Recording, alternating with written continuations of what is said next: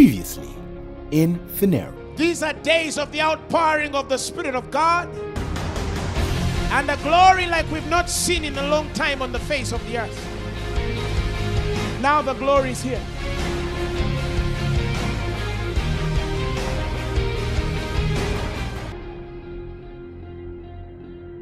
I came to talk about the mantle, specifically the mantle. Because you see, many people do not have an idea of exactly what happened in the spirit on the life of Elisha. Yet what was cast on him released the divine instruction that was to change the course of his life forever. There are things that can happen to you by God and change the course of your life forever. There are things that can happen to you by God and change your direction forever. That can change your boundary of habitation forever. That can change your relationships forever. That can change your home forever. That can cause you to walk from a certain direction and never go back again. Even if it looked like it was obvious that you were supposed to go. You can have an experience by God that will change the course of your life forever. How did Elisha know that this was a mantle to follow? How did the son of Shaphat pick it in the spirit that this kind of anointing was not an anointing to go back and kiss your mother and father? What people don't see in this equation was the instruction that came prior to his experience when God was separating him. Sometimes it's more than the things we do under the anointing. It's the preparation that God puts in your spirit before even you meet the man to serve.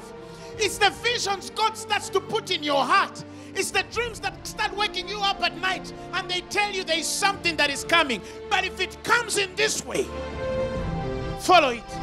There was something God worked in him while he was still looking after animals. But he was waiting for that impartation. And when that impartation came, he knew that this was not something that was in the ordinary. Something was going to change his life forever. Of course, the Hebrew word there for mantle is glory.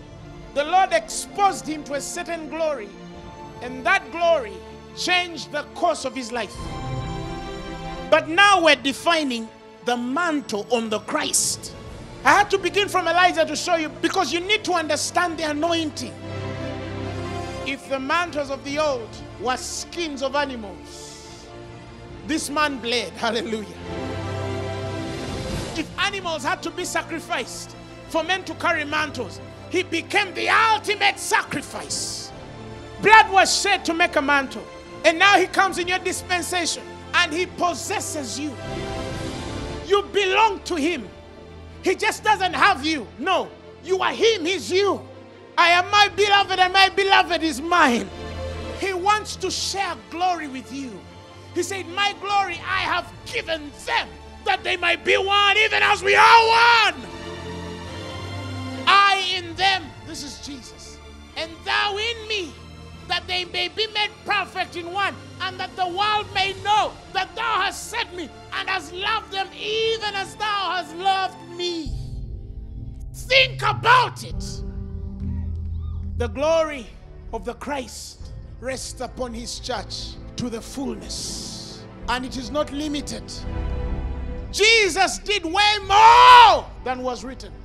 Even the books, if they were to be written, the world would not contain them. And that same Jesus tells you, greater works shall you do.